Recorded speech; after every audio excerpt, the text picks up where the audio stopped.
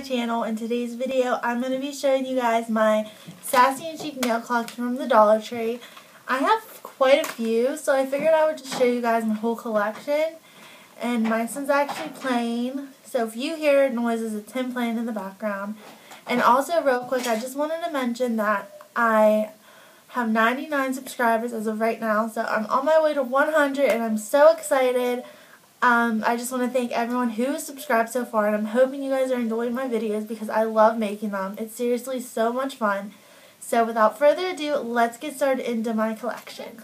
I haven't really been collecting Sassy and Chic nails, but every time I see a cute pair at the store, I just pick them up. So I guess it turned into a collection. So I just wanted to show you guys all the ones I have so far. So I have these ones. They're like chevron, black and white. I love these ones. And I'm really thinking about just painting like an accent nail because, I don't know, kind of just to break up that pattern a little bit. So I love these. And then I have another black and white pair. It's just the black and white stripes. I'm actually not a huge fan of these ones, but I just figured I'd pick them up just because they were neutrals. And this collection probably took this collection is like a year's worth of Sassy Chic nails. So unfortunately you cannot get some of these patterns. You have these ones. They're like blue with like colored polka dots. I really, really love these ones. The gold and white ones, which is beautiful. I love these. And some of them are just so pretty I don't even want to wear them. All-time favorite, the leopard nails. I don't want to wear these just because I love them so much. So I have them hoarded in my room. So I have them hoarded in my room. Can you see my little nugget right there?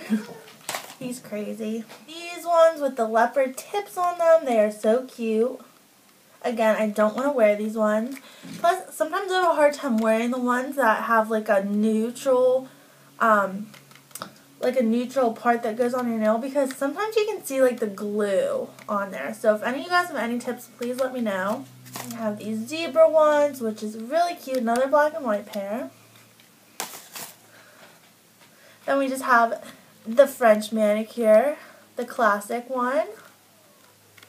Okay, I say this about all of them. This one is my absolute favorite, and I probably would never trade these ones.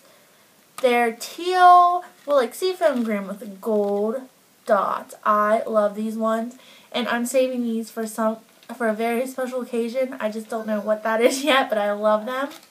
The tribal print, which is so cute because some of them are different, as you can see. And then last but not least, the houndstooth print, which is super cute. I don't wear these all the time. As you can see, I do paint my natural nails. I usually only wear these when I bite my nails off or all my nails are like jacked up and I just want my nails to look nice for a special occasion. So that's why I don't wear these all the time, but I just love to have like a stash of them so when I need them. And I use the Sassy and Chic nail glue that you can buy separate at the Dollar Tree. I should have included this in that video, but if you guys do want to see like how I apply these, please let me know because I will make a video on that. Just give this video a thumbs up so I know.